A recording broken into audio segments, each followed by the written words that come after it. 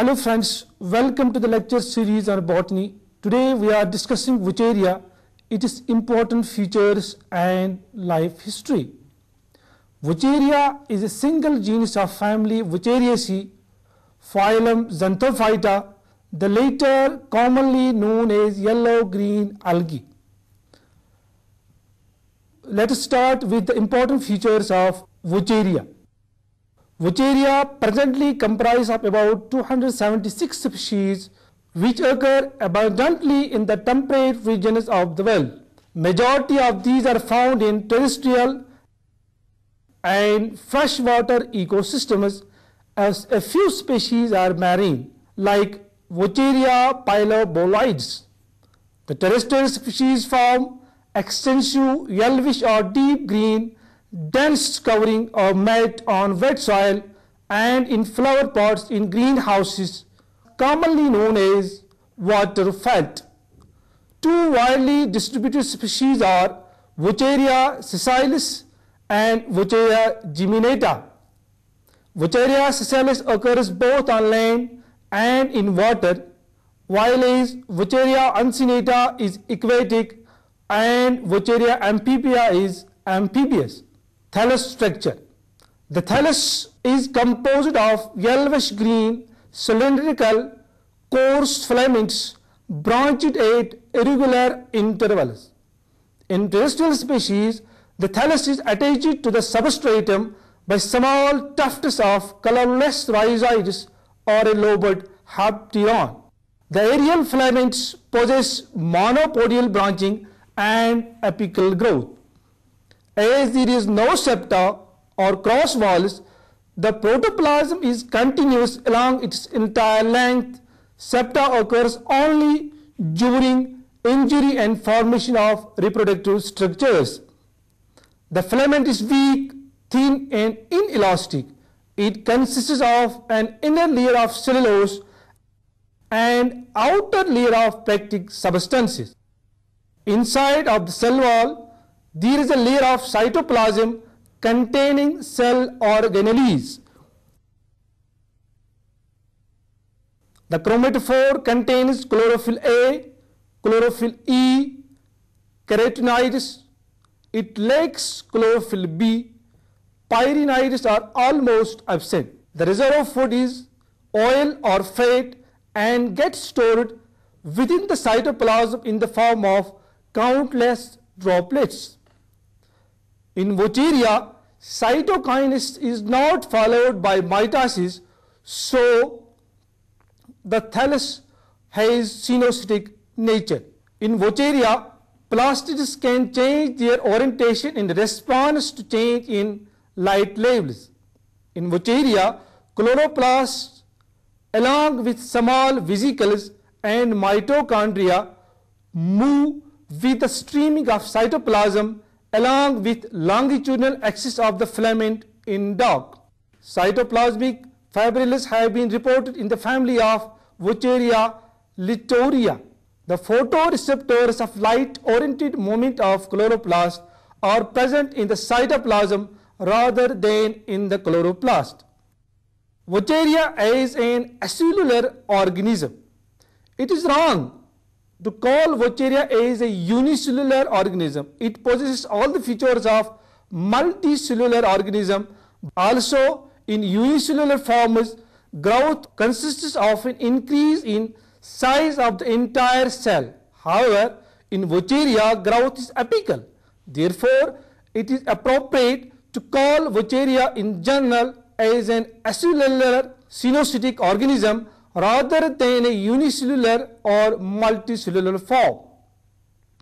Now we have the second part of our lecture, that is life cycle of Vaucheria. Vaucheria reproduces by three methods: vegetative, asexual and sexual. Let us start with the vegetative reproduction. It takes place through fragmentation.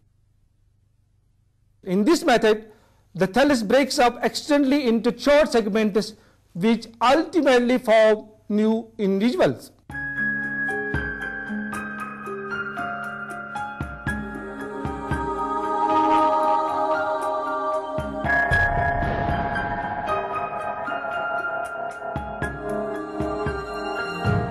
In Vaucheria, asexual reproduction takes place by different modes depending upon the habitat in which the alga lives. In aquatic species, it occurs by formation of zoospores. Terrestrial species form zoospores only when flooded. Zoospore formation. It is the commonest method of asexual reproduction in aquatic forms. Zoospores are large, multinucleate and multiflagellate structures. They are formed singly within elongated, club-shaped zoosporangia, which develop at the end of side branch. The zoosporangia gets swollen into a club-shaped structure. The entire protoplast of the zoosporangium contracts to form an oval multinucleate mass, the incipient zoospores. The mature zoospore escape through a narrow aperture which is formed by the gelatinization of the wall of the distal end of the zoosporangium. Now the morphology of zoospores. The multinucleate and multiflagellate zoospores are peculiar to Vaucheria. All other genera related to it produce small, biflagellate, uninucleate zoospores developed in large numbers in each zoosporangium. The zoospores are of compound structure formed as a result of the failure of protoplast within the zoosporangium to divide into uninucleate biflagellate zoospores. Thus, it may be more appropriate to term it as a synzoospore, a view supported by two facts. Number one, presence of the central vacuole of the parent zoosporangium, and number second, paired disposition of the flagella opposite the nuclei. Now the germination of zoospores. After a period of 5 to 15 minutes of sluggish movement, the zoospores come to rest, flagella becomes motionless and then vanish completely. The zoospores round off and becomes covered with a thin cellulose wall. At this stage, the chromatophores move outwards and nuclei move inwards. The zoospore then elongates in one or two opposite directions in the form of tubular outgrowths. One of these undergo branching to form the colorless lobed holdfast, while the other continues to grow indefinitely to produce the yellowish-green tubular filaments. Another method of asexual reproduction is formation of apelenospores. These are non-motile asexual spores produced by the terrestrial species. The aquatic species produce them only when the algae is exposed to drought or transferred from light to darkness or from running to still water. The apelenospores develop at the ends of short laterals or terminal branches in apelenosporangia. The terminal apelenosporangia is cut off by septum from the branch. The protoplast of the apelenosporangium is converted into a single rounded thin-walled apelenospore which is liberated by the irregular rupture of the sporangial wall. The single apelenospore produced within the apelenosporangia is set free through the apical pore formed by the dissolution of the sporangial membrane. After liberation, apelenospore germinates to give rise to a new thallus. Now, another method of asexual reproduction is formation of akinets. In some aquatic and terrestrial species, when exposed to greater desiccation or low temperature, the branched filaments divide into a row of short segments by thick gelatinous cross walls. These resting multinucleate thick-walled segments are known as the cysts or hypnospores, or they are also called as akinets. The cyst in a chain may remain connected by the parent membrane of the filament, which appears like another alga, Vaucheria. Thus, this stage of Vaucheria is also called Vaucheria stage. Onset of favorable conditions for growth, the echinids directly grow into a new individual.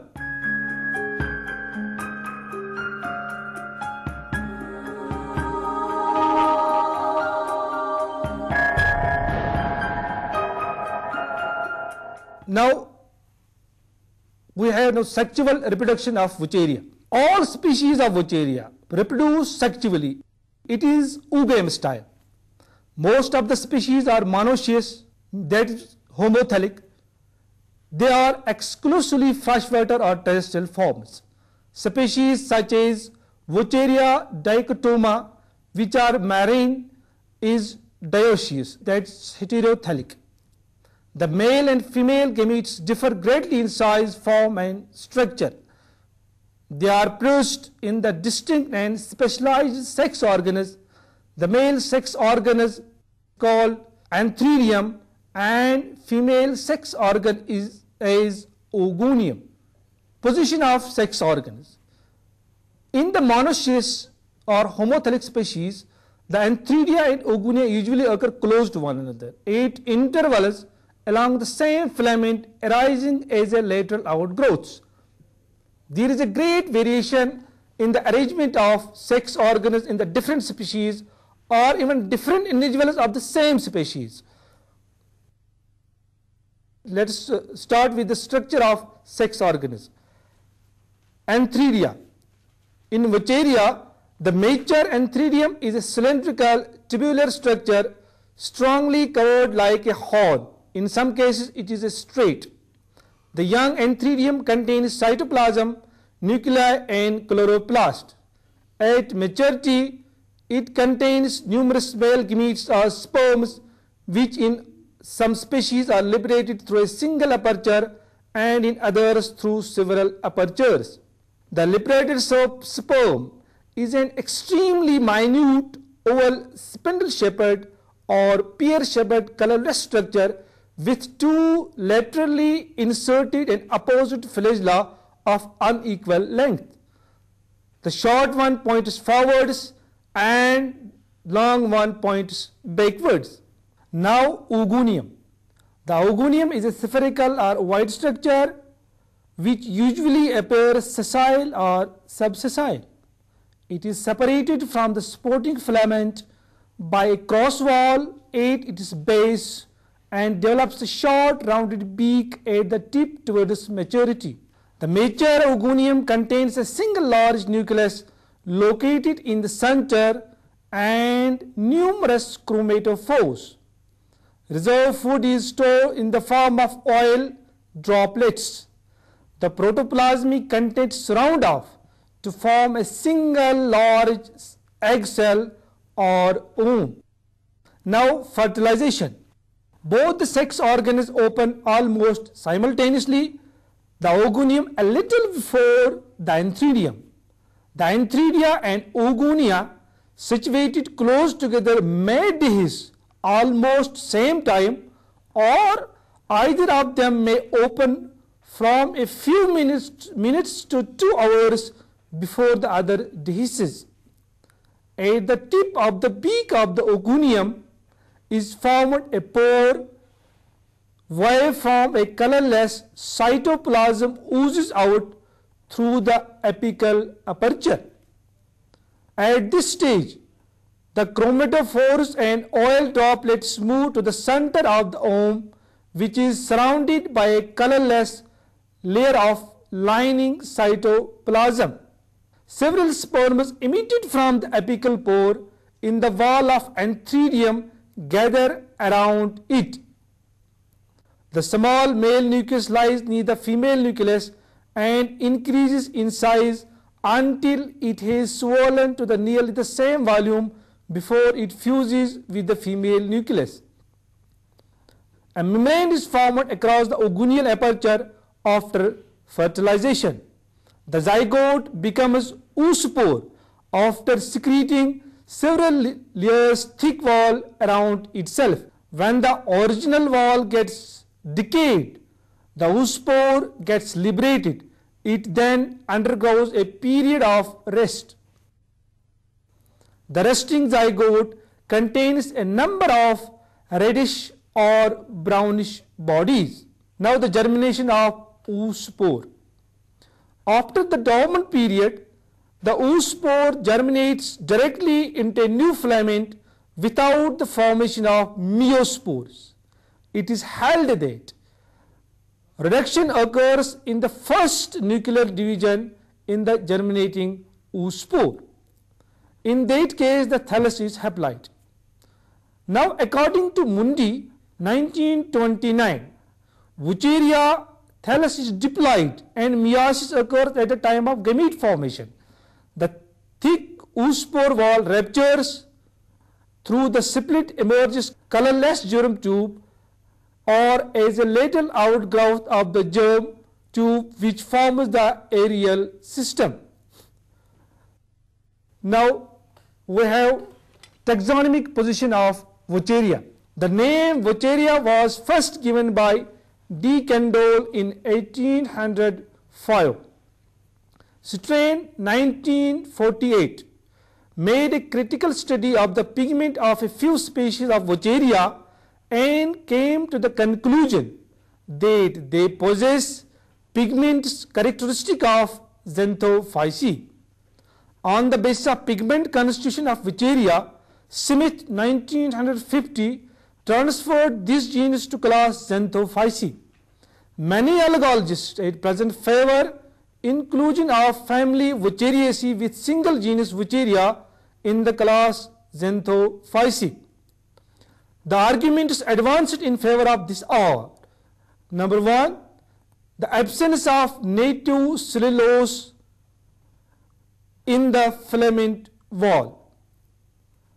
Number second, absence of chlorophyll B and presence of chlorophyll E in the zoospores of Vaucheria, a pigment characteristic of class xanthophyceae. Presence of carotenoid pigments in excess of chlorophylls. Lack of two xanthophylls, siphonein and siphoxanthine, which are of universal occurrence in the siphonales. Absence of pyrenides in the chromatophores. Oil and fat rather than starch is the principal food reserve. Presence of oppositely directed unequal flagella, a feature typical of motile cells of all xanthophyceae. On the basis of these features, the inclusion of Vaucheria in the class xanthophyceae has practically become a settled fact. Thus, according to the latest view, the systematic position of Vaucheria is as follows.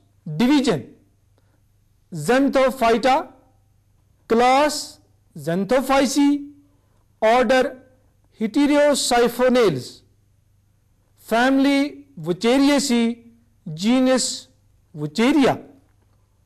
Now, before we conclude, let's have a look on affinities of Vaucheria. In siphonaceous cynocytic acellular organization of the thallus, photosynthetic pigments, discoid chloroplast, cell wall composition, flagella morphology of motile cells, and principal food reserve, Vaucheria indicates relationship with other members of the xanthophyceae. The multinucleate, acceptate thallus, and oogame sexual reproduction are the features in which Vaucheria resembles the green algae.